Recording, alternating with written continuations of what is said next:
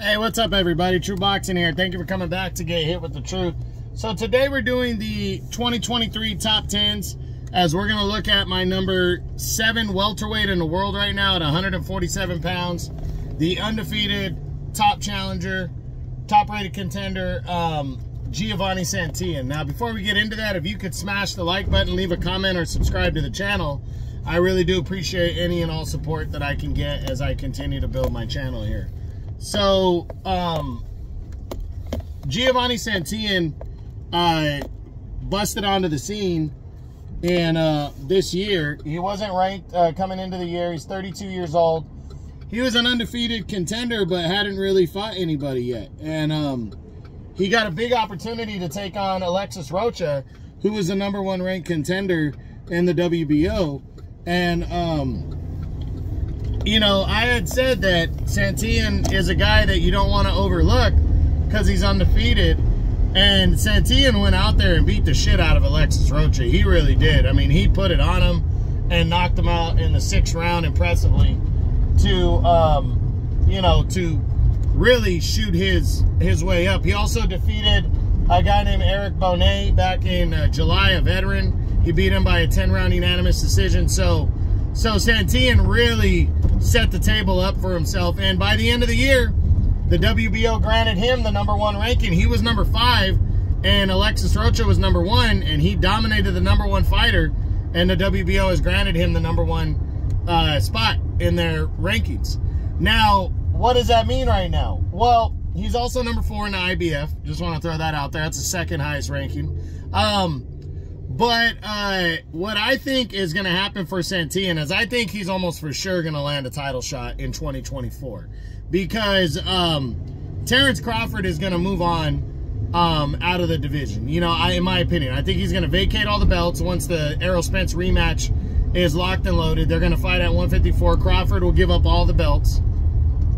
The WBO title will go vacant, and Giovanni Santillan's going to fight for it. That's my opinion. He's either going to fight Cody Crowley or whoever's next in line that is willing to fight for the vacant belt. That's what I think is going to happen. Now, that the small chance that Crawford holds on to the belts for the entire year, especially the WBO title, maybe they just put him in a true final eliminator for the interim title or something.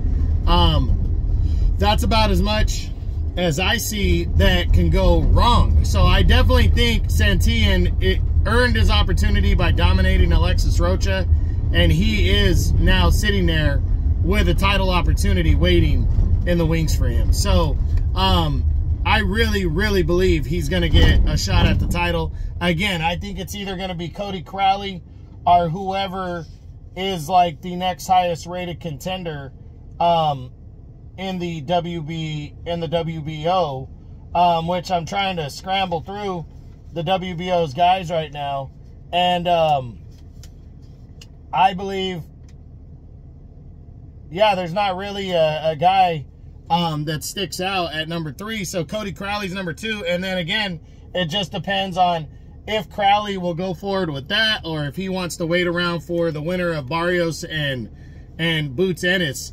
But honestly, I think Santillan's the favorite over Crowley, in my opinion. I think it's a good fight, but I think Santillan beats him. If I was picking right now, I'd pick Santillan.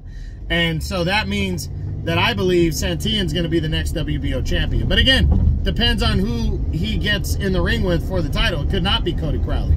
So a lot needs to happen here with Crawford, with Terrence Crawford, and for Giovanni Santillan to get his opportunity.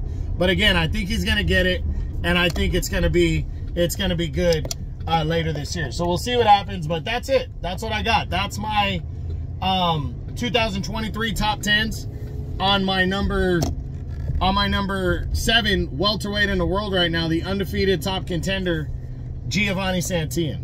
I hope you guys enjoyed the video. If you did, smash the like button, leave a comment, or subscribe to the channel. And I appreciate any and all support that I get as I continue to build my channels here. So this is True Boxing, and you've been hit with the truth.